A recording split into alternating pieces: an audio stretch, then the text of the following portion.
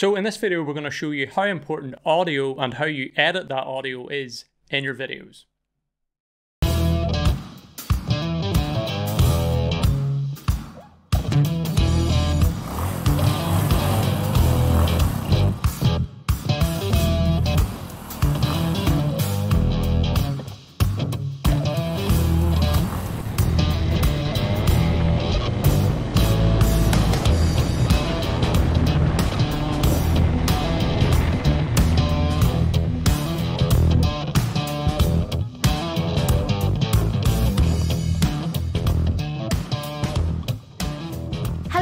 Welcome back to the Filmstock YouTube channel. We are Chris and Christina, and we're here to help you make better videos and empower your inner video creator.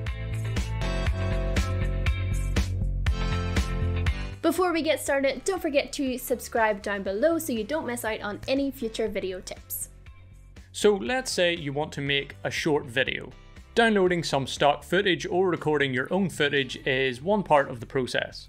And the other part is audio, and this involves music, sound effects, or even a voiceover if necessary. So as you've seen from that little sequence at the start of the video, I quite like old motorbikes, and I wanted to put a little sequence together and use audio and edit it in certain ways that help create a better sequence. So let's jump into Filmora 11 and I'll show you just how you can do the same. So just before we get into this one, you will obviously need to download Filmora 11. The link for that will be in the description below. Okay, so I've got all my clips laid out on the timeline in a rough order. Now I need to find myself some music. You can find music for your videos by simply clicking on the audio tab up at the top here. Then you can narrow down your search by picking a genre of music on the left hand side. I wanted something with a grungy rock sound to it for this one, so I clicked on the rock tab, searched through the songs and found one that I thought would work. When I have my music on the timeline, it's always a good idea to lower the music a little, as it can often be too loud if you just leave it as is. I normally set the music to around -10 or -15 dB, which normally works pretty well. I then cut my clips to fit the music, which really helps make things flow a lot better as you watch the video. Another thing I often do is fade the music out at the end of a sequence, and I did that once again with this sequence. This can be done by double clicking on the music and then increasing the fade out value, which will decide how long the music fades out for at the end. So when you're trying to make a good video sequence, it's all about blending things together. So from your video clips to the music and the sound effects and anything else that you might have going on. So if you can learn to do this well, then you'll be well on your way to creating great videos. The next thing I did was add some sound effects. I wanted to add a sound effect to make it sound like the motorbike was just starting up. I clicked on the audio tab and this time I chose sound effects.